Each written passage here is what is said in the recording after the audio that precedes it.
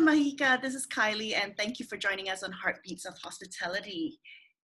Thank you, Kylie, for having me. And first of all, let me thank Riff, my favorite individual who has inspired us in the industry in Sri Lanka. And I think he's the one who encouraged me to do this. So I'm glad I'm part of all of this. Oh, thank you. That's so nice. Thank you very much. And if the viewers, you don't know Riff is actually episode 5 of Heartbeats of Hospitality. Go and watch his interview. Very entertaining, very fun. And he's entertained a lot of people and also inspired many. Yeah. Thank you very much anyway for joining us today from Sri Lanka. So Mahika, can I ask you, how long have you been working in hospitality and what do you do now? Okay, so I've been in hospitality for over 20 years, so that shows my age. But I've been predominantly in the discipline of brand communications and PR. However, in hospitality, for the 20 years you've been, you tend to grow with your skills and your strengths, and even you get the opportunity to build your character as to what you want to do in the future. So I think right now I'm like an all-rounder. I would say I'm relearning, learning, unlearning, and doing all of this to make it a more productive and I would say a smarter work situation right now. So I am actually, there's a lot of challenging positions in the horizon. So you'll understand where I'm going from this point. Mm-hmm. Okay, I see. So what is your next role then? What does your next role look like? Oh, sure. So my next role, so there are a lot of people in the industry who see potential in us. Mm-hmm. So there are people who are actually mentors in the industry who actually, in a very secretive way, they are actually mentoring us. And they see potential in us, and they have actually pushed us into a different realm. Even in this time of, this pandemic, actually has been a very positive pandemic for me. So I believe they feel, and we've had so much of training and education and qualification in the aspect of being an all-rounder in the industry. A specialist role is good because those are your passions that you really bring out in. But right now our industry has a dearth of people with instilled in the industry, so that we bring a different realm of hospitality which is more productive and more smarter to the work front. So my new role is going to be like a guardian of a few wonderful group of villas. So it'll be a challenging one, but I think it's going to be a good one. That sounds very exciting. So from brand communications to like a guardian angel of private villas. That's wonderful. Yes, wow. Absolutely. Okay. Predominantly, it's about the brand enhancement, the brand of it, and the whole messaging of the whole villa concept, because now it's becoming where people are going to isolated situations like that. So that's where this group of mentors have seen us growing, and they want us to be in that area, which is a challenging one. But then if they have the potential, if they see the potential, it's good for us to take on that challenge. Of course, and especially when there's opportunities that's knocking your door, you have to take it, yeah? Absolutely. Right. Okay. So what drew you into hospitality in the first place more than 20 years ago? Okay, so I've always, as a child, I've always been so amazed by I called it the air hostesses at once upon a time in an airline, okay? I've seen the way they, they're so kind to people and so ready to, make our, I was a child then, of course, and how our whole experience in the aircraft to make it so beautiful for us because we were going on a very long journey. So in order for us to have a great time, and we didn't even feel it. So I kind of like this whole idea of, how would you say, kindness, becoming a source of kindness to society, you know. So and also I like this whole aspect of seeing the world, understanding the different cultures, experiencing different kinds of food, different kinds of lifestyles, different kind of traditions, and of course feeling this whole aspect of the world. And the only way you're going to get it through is this biggest economy that is all over the world, which is hospitality. So that's what actually drew me into hospitality. So it's more or less, it was, I wanted to be a expert in it. Okay, that's nice. Okay, and you've worked with this industry for about 20 years now. So, what has kept you inspired or motivated throughout all these years? Okay, so I mean, so if somebody wants to actually get into this whole angle of hospitality, you have to understand that it's not only about yourself. Okay, you have to know that it's not about, okay, it's not my problem. We always say it's not my problem, but it is our problem. And it is thinking of like a humanity. It's thinking of like a humane aspect of it, to say, how can I be a service for this whole industry?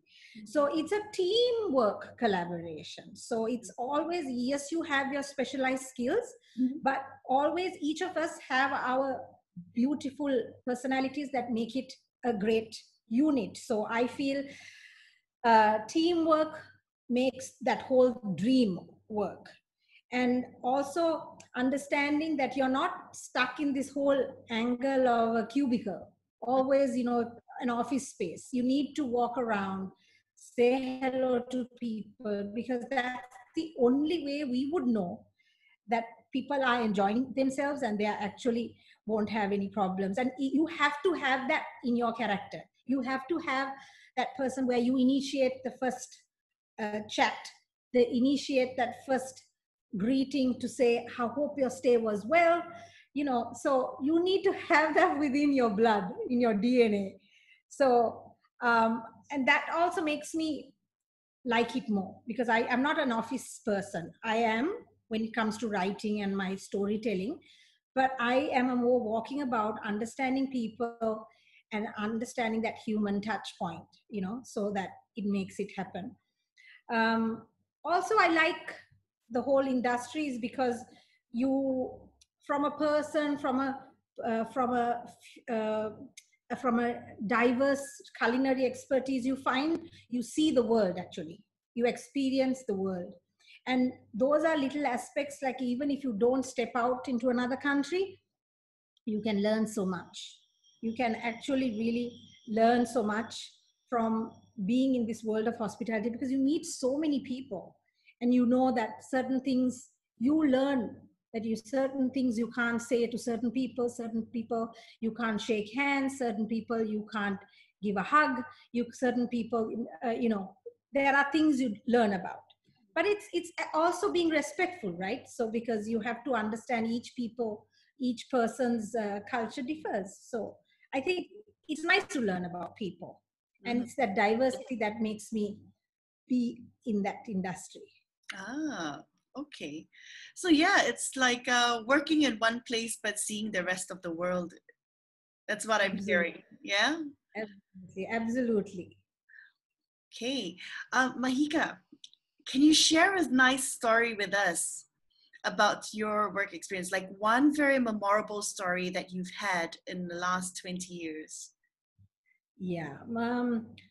Okay, so there are many, but this stands out a lot because I think it was very, how do you say, momentous in Sri Lanka. Because I think after 30 years of a civil strife that we went through, I was part of a pre-opening team of a iconic heritage property of Sri Lanka. It had so much of potential, but that the owner took the advantage of, even closing it up for 2 years. That means he lost a lot of business, but he knew that he has to restore it to what the world wants right now. So we were part of this historical, I would say, a pre-opening team. And this was there was no templates. Now, for an international chain, we have templates of that opening. So there is a whole pre-opening team that comes down. But here there was no template. So we had to create the whole pre-opening with a group of people that came, the group of us, and we opened it. And it was the biggest or the foremost, grandest opening that Sri Lanka saw after the 30th strife. So I thought I was very much part of it, and that was really, really nice. And that kind of leadership is very rare, because the person who led this whole team, he actually led us through not through the front or the sitting at the back, but alongside of us. So we were all one team. Mm-hmm. And he made sure there was a purpose to it. There was the values of what we had to take from our owner. We didn't want to disrespect our owner, because he always had this whole property running in his blood. So we didn't want to disrespect that. We took all of that into a whole plan, and we executed a distinguished opening that I don't think anybody would talk about. So that is etched in my head, how we worked as a team. And it, different personalities, but we always had one purpose, and it worked out beautifully. That's beautiful. One team, one dream, one way, yeah? Absolutely. That's a great one. So beautiful. I would love to visit that hotel. Wow. Okay. I would love to. When you come here, you make sure you contact me and I'll take you there. Excellent. I'll make my way back to Sri Lanka again, for sure. Okay. Well, you've got a wealth of experience here. So let's say, we are going through another very monumental time in our lives right now, with the pandemic. And I think also for Sri Lanka, it's been, I think, more than a year of like a standstill in tourism as well. So for the hospitality professionals, right, that's working in Sri Lanka, or even globally, what do you think that we need to do to reestablish ourselves for, to get ready for when the world is traveling again and when the world is coming back to Sri Lanka, for example? What do you think we should do to establish? Correct. So I think we have always been, I think this pandemic that came about, and all of this physical distancing, I refuse to say it's a social distancing, because if not, you and I will never talk if it's social distancing, but it's all this physical distancing actually, I think, gave us self-reflection. Okay, so I think people have to understand that exhaustion never paid off. Okay, so you need to stop working harder, but working smarter. Every time people think, draining your soul, draining your days and nights just to work, to make certain things happen, that's not going to work. You need to work with, like, delegating, simply saving labor, trying to find ways to do things smarter. That is one way. We really need to look at, and everybody will be happier then. And it's a productive component overall. It will become a very happy place. Also, if you work smarter, you conserve a lot of energy. So when you do have some kind of an outburst of some sort, you have this whole lot of things conserved, and you have this lot of energy for the times that you really need to use it.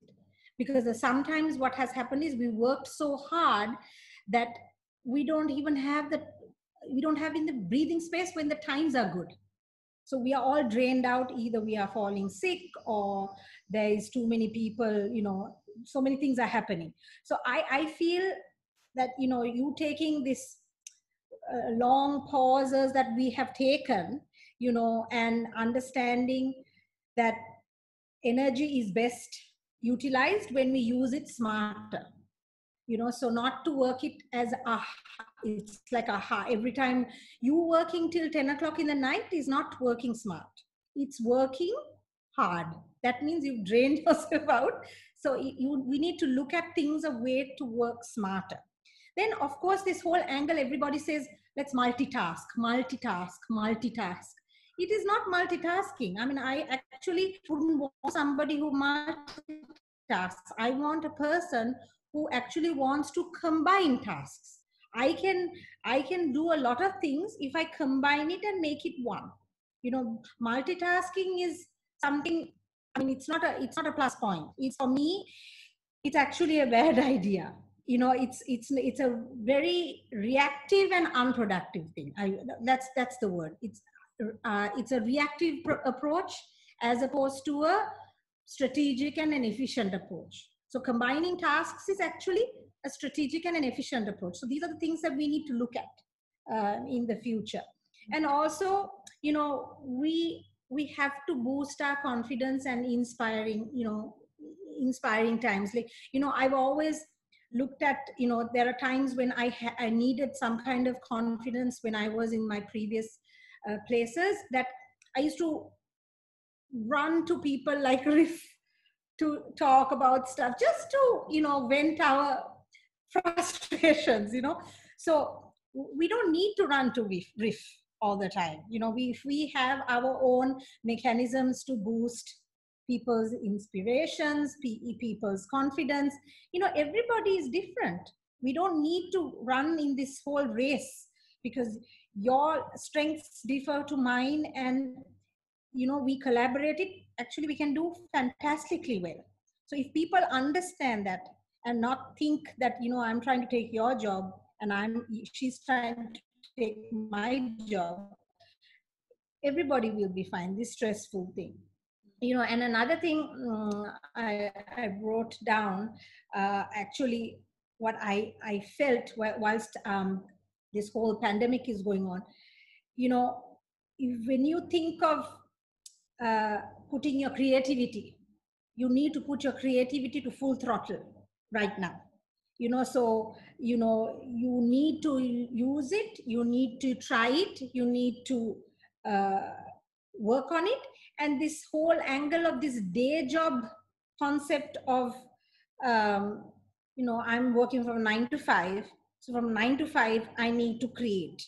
It doesn't, sometimes when you're going in your car, you tend to think about certain things, and then you put it into perspective and you start always thinking creatively. Because now I think this whole area is about storytelling. Mm-hmm. So when you start telling stories about everything, it becomes that whole human factor comes into play, and it becomes that quality of life as opposed to the quantity of life. So I think things like that make re-establish our hospitality industry and make it a good place to work, actually. So I feel those are the things that we need to really look at. I hope it's clear. So I'm going to quickly summarize what you said, Mahika. So work smart, not work hard. That's right. Boost your confidence and your inspiration. Correct. Combine task, not multitask. Absolutely. And creativity at full throttle. That's right. So that we have the quality of life and make it a very happy working place instead of having the quantity of work that boggles our life. I love that. That is fantastic. Absolutely. And if you have that quality of life, you will increase your self-esteem. And self-esteem is very important, because half of these problems that are happening in this world of mental illness and all of that, and people feeling so isolated and lonely, and all of that comes from your self-esteem. So you need to be kinder to yourself first in order to be kind to somebody else. So you need to start doing things like that. So I think it's a good thing. Fantastic. Thank you so much for sharing that. No problem at all. Something that is a little bit closer to your home and your heart, yeah? How do you see the changes in the environment in Sri Lanka's hospitality when the borders open? What do you foresee that would happen in Sri Lanka? And what do we need to be prepared for? Yeah, so with all what's happened, from what we see, the impact that it has had, you become, a person, a traveler with a purpose. Now, all of these travelers will be looking for this ethical traveler is going to come. It's not the person who's more pro-sustainability, pro-social justice, pro-community outreach, and all of these big hotels, city hotels, I'm sorry, it's going to be only 7%. Okay, so it's all going to be going into the different little the villas or areas that are more destination related to either indigenous medicine or wildlife, anything related to well-being, and anything related to health. So we've got that. In Sri Lanka, we have that in a predominant way. We do have that in a very compact area. But the city will be only, I don't think it will be so much for the new traveler. The traveler will always want to look at this health and wellness being their main purpose. So they would want to be out in nature, out and about, where it's a slow travel kind of concept. So I see the tourism behavior is going to be more towards no long haul flights. It will be those short haul destinations that they're looking for. They will look at they'll move away from crowded places. They'll want curated experiences that are, predominantly synonymous to the destination. Like for even agro-tourism, somebody doing sustainable farming and having a place to stay, they would love that. I can see that happening. And people like to get into this whole Ayurveda. We are known for our Ayurveda, this very indigenous, the yoga, the meditation. So that kind of thing will definitely inspire a lot of people because of what has happened throughout the many months that has gone, what we have gone through. So I feel these are the areas that the tourists will demand more. Okay. Yeah. Sounds great. Sounds great. Yeah. So what I find as well is that the trends of tourism and hospitality has always, actually gradually had started to move in the last maybe 5 years into an experiential kind of tourism. And sustainable tourism as well, because of global warming and things like that. So I think it's fantastic because this is we make use of the natural resources that we have, and we actually allow tourism to flourish, yet helping the country grow in a way where it's also sustainable.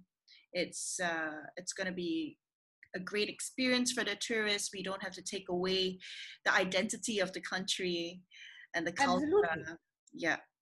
Mm-hmm. Yeah, and even becoming into sustainability, if we try to get into sustainability, it's a lot of, there is a process. Sustainability is like a 14-page document. So even if you want to get into something like that, we can get our yield up. We don't need to have a whole lot of people coming in, but we can get our yield, meaning our prices, up because of the sustainability angle to it. So we do have advantages like that, but we have to do it sincerely. not just say we are sustainable and we have other things, so I think we are all getting into this, and I think our industry is also becoming very close knit, so it makes sense for us to get into all of this kind of tourism aspects.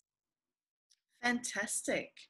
Well, we look forward to going to Sri Lanka again. So now I have to go and see the hotel. I have to get an Ayurvedic massage and yoga. That sounds fantastic, Mahika. You'll be expecting me very soon. Oh, good for you. I'll be there to welcome you. Okay. So Mahika, I'm going to give you a superpower right now, okay? I'm going to give you a superpower to change one thing in this industry globally. What would you change in the hospitality industry? This mindset that,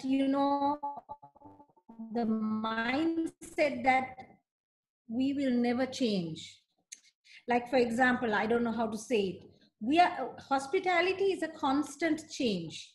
There is this whole angle that you are constantly keeping your pulse on emerging trends to avoid disappointing guests. But so we don't think there's change going to ever happen.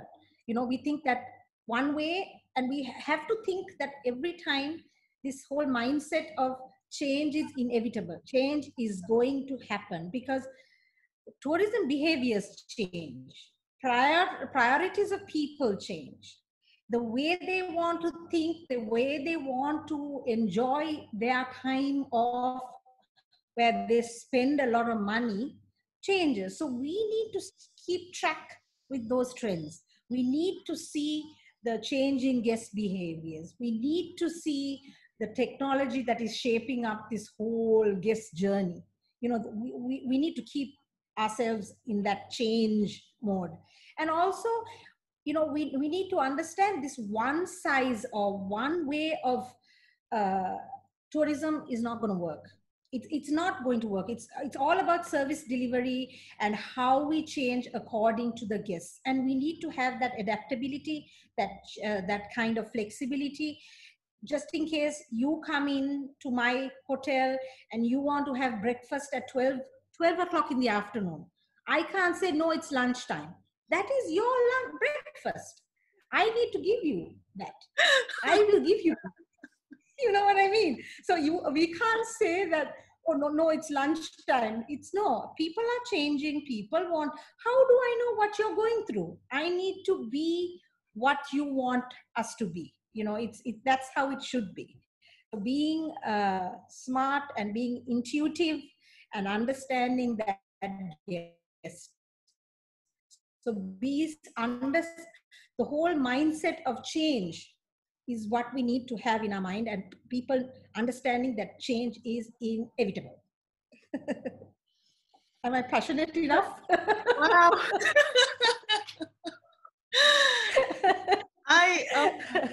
Yes, I completely agree that, if you want to have breakfast at midnight, go ahead. Absolutely. How would I know? I mean, you must be going through something. You must have slept throughout. But that is your holiday, and your holiday has to be spent the way you want to spend it. Mm-hmm. So we have to be wise enough to understand where you're coming from. So those are the things we need to feel. Okay. I think we're having a little bit of a connection problem, so let's just wait it out for a few seconds. I think we're back on again. Mahika? Sure, I'm here. Okay. So the power to change is to give the people in hospitality the mindset that change is inevitable. Yep. Okay. I think one of the things that we realize as well is that this industry actually has not changed as much for maybe the last 30 years, before we automated a lot of things, had computer systems. After that, we really have not been changing exponentially. There are a lot of other industries like retail changes really, really quickly the way they work. Even airlines work very quickly with change, but for some reason, hospitality is kind of staying in a very stagnant way. Yeah. Correct. So you know what? I implore you to actually come up with ideas and share it with us, you know, whenever, with the Heart of Hospitality, with the rest of the people that are joining us here. You know, it will be fantastic to hear from you. What do you think we can change? What do you think we should change? You're so passionate about change that I would love to have you, you know, share all these with us. Yes. I'm happy to do anything for the industry because I love the industry and I want it to grow. That's so great. That's so great. I feel exactly the same. Okay. So, Mahika, I'm gonna have to pick your little heart here and say, what is your one word core value that you uphold every single day at your work? Tenacity. It's that perseverance for, so I believe in this journey of if somebody wants to say, if there's a journey to success in a professional sense or a personal sense, or should I say professional context and a personal context, it is that tenacity that will make it happen. It's the way you're going to persevere, because passions come out of tenacity. You're persevering something shows that you're passionate about it. So if you are passionate, there is no way that I can say there is, there's the problem of this nature, there's a problem of this nature. I refuse to believe that. If you want to get it, you will persevere so hard and you will find a way to get it done. Because that, I believe, is the only way. Tenacity, I mean, I resonate that all over the place that I go. Tenacity of purpose is where somebody has to basically understand that you need to persevere in order to reach your purpose. So tenacity is my word. And if anybody wants to know why it is, I will tell you. If you want to know from a woman's perspective, I will let you know. So please share with us why tenacity. Please share with us. Okay, so I believe, the youth of today want to aspire to be like us, but they want to achieve it overnight. They think, we are so confident, we are so initiating, we are so this, but it has taken a long time for us to be, confident in this position. It is, you need to start small to dream big. You need to. In a hospitality environment, I can't be the general manager as soon as I finish school. You need to go through a process. You need to go through all those different departments. What makes it tick? What Riff also stated, the back of the house is so amazing to make the front of the house look beautiful. So the whole, the back of the house is where everything churns, everything starts ticking, and if it works like clockwork, the front of the house looks beautifully dazzling and fireworks happen. So I believe that tenacity of purpose stays supreme in anybody who wants to see success in themselves as well as a professional. Thank you so much. No problem.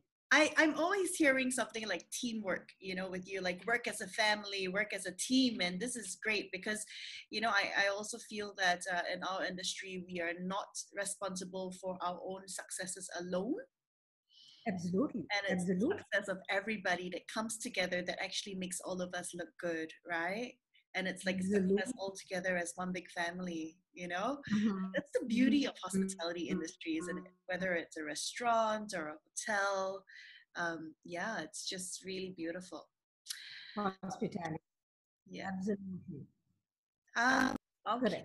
So we have one last question from me. And of course, I have to share with everybody, what is your advice for hospitality professionals or even women working in hospitality or wants to work in hospitality? What would your advice be for them? Okay, so I think there is a big dilemma, or how do you say it? I think there's a big negative that women are not, it's not great for them in hospitality. I don't believe, I don't say that at all. And there is so much scope for a woman who wants to this whole feminine side of things. The feminine values are needed in hospitality. That feminine energy, that, empathetic angle. I'm not saying that men are not empathetic, but what I mean is we have that in us. We nurture, we know how our children are, we've had our children. So there is a little bit of understanding more of the kindness and the whole angle of be intuitive to a person, understanding that person's, what he or she is going through. We have that. So I think for a woman, it's a wonderful industry to be in. And it is not, there are no late nights, things like that. If you have that dilemma, I mean, I don't know, understand, you can actually work through it. There's smart ways of doing it. But there is a great career as a woman to be in hospitality. Okay. And everybody also needs to understand that it's your character that makes you get into the hospitality. Yes, you can have this formal education that you want to get into, like we all did. I've got my Bachelor of Science. I've got my Master's in Public Administration. That is for me. That is for me to be successful.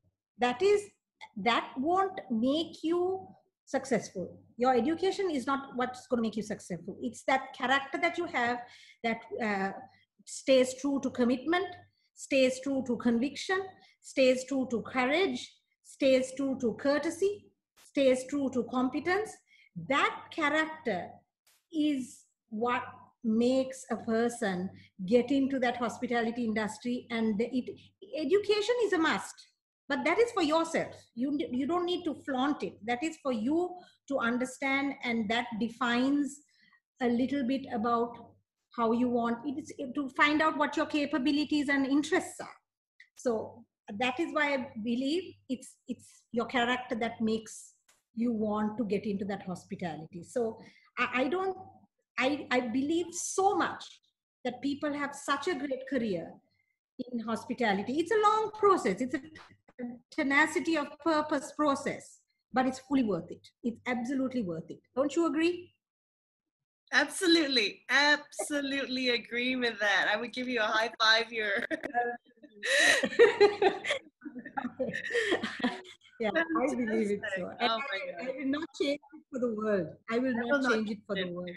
Yes. And I think one thing I want to add something, Kylie, is, lots of people have gone redundant. They have been redundant. I don't blame any institution. I don't blame the person. It's sometimes about restructuring because of the situation. But happens, you as a person who's redundant has to take it as an advantage. Actually you have to take it as advantage, because it puts you in an opportunity to do something different. It puts you into something that you don't need to rush into something. You learn more, you start learning things, you start educating yourself, reflect unto you, do some self-awareness work to find out what needs to grow in you. Think always positive. Maybe this was a great eye-opener for somebody to start working in something else, but never have that animosity or anger because you were put redundant. Because sometimes it's restructuring, sometimes it's your age, sometimes you feel it's not your work fit, so you need to understand that. So all of these people, some people are I have spoken to so many people who have been redundant right now, and they're so angry. They call me and say, Mahika, I don't know what to do. I said, don't. I said, I will talk to you for a while to understand this is a great thing for you. Please take it as a positive. and work something towards, because it might take you towards sustainable farming. It might take you towards working for charity, for a charitable organization. Maybe it's an eye opener for you to move into a different path, but taking on your strengths. So don't take this as a negative, because people are going through enough of trouble. So being peaceful and calm and understanding, there's always a productive way for anything. That is the way forward, I think, in life, so that nobody has these animosities. More evil, more animosity is not going to create this wonderful unit of this planet, this humanity. It has to work together. So I mean, take it or leave it. Use your network, reach out to people, find your worth, get out there and say, you told me once that, if I have any kind of, potential to reach out to you, now I'm reaching out to you. Tell me what I need to do. But you need to be the person initiating. Nobody's going to come to you. There are guardian angels like us that will give you the advice, but there will never be, so you need to basically reach out to people. I think that is also things that people need to know about hospitality. Diversify your ideas, diversify your skills. Yeah. Look outside of what is unavailable into what is available and what is there for you. Absolutely. Yeah, stay positive, guys. You have to stay positive in this situation. Yes, hospitality is a huge umbrella. It's not just one job. It is not just one job. So there's so many things we can do, and there are many ways. The industry supports, right? It is, after all, the biggest industry of all time. Yeah. Okay, great. Any last words you'd like to share with us?